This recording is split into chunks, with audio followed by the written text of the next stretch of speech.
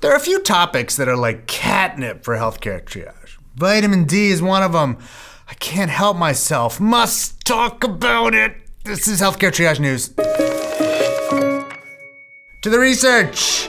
Big, huge study from the Lancet Diabetes Endocrinology. Systematic review, meta-analysis, trial sequential analysis. This one's got it all. They went to prior meta-analyses because there have been many, and then updated the results with another search of the medical literature because they wanted it all. They gathered all the randomized controlled trials of adults that compared vitamin D with nothing, placebo, lower dose vitamin D, you name it. They looked at total fractures, hip fractures, falls, or bone mineral density measured at the lumbar spine, hip, femoral neck, total body, or forearm. They gathered data on participant characteristics, study design, interventions, outcomes, funding sources, and conflicts of interest. They found 81 randomized controlled trials, including more than 53,000 participants.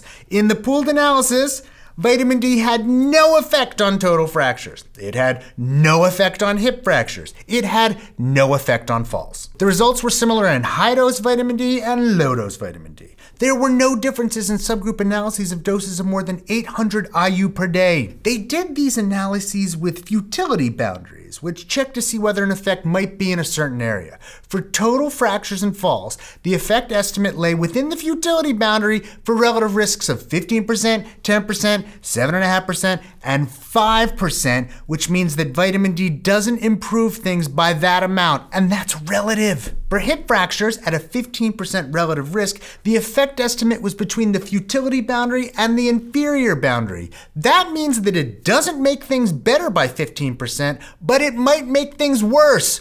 Worse! For bone mineral density of various portions of the body, the effect estimate lay within the futility boundary of 0.5% or 1%, meaning that it didn't even improve things by that small amount. Let me read the interpretation of this study for you, because I can't even. Findings suggest that vitamin D supplementation does not prevent fractures or falls or have clinically meaningful effects on bone mineral density. There were no differences between the effects of higher and lower doses of vitamin D. There's little justification to use vitamin D supplements to maintain or improve musculoskeletal health.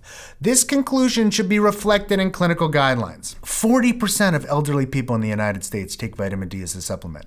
Why? Why? Some people need vitamin D. During pregnancy, yes, Cochrane reviews say so. Asthma patients, same thing. Some people in climates with little sun, especially babies, sure. But most of the people doing this don't need it. Vitamin D level is the 5th most popular test in Medicare. It's right behind cholesterol. I have no idea why. Supplementation doesn't make it better. What does it matter? I'm baffled. Liz Sabo recently wrote a huge article at the New York Times entitled, "Vitamin D, the Sunshine Supplement has shadowy money behind it."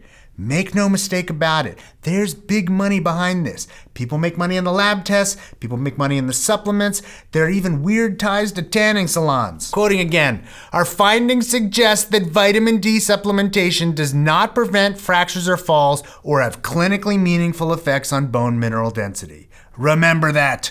Hey, do you like the show? It really helps if you like the video or subscribe right down there. And while I've got you, another good way to support the show is patreon.com, a subscription service that allows you, the viewer, to support us any way you like. As little as $1 a month or more, or even $0, but we're happy to take anything you can give because everything helps make the show bigger and better.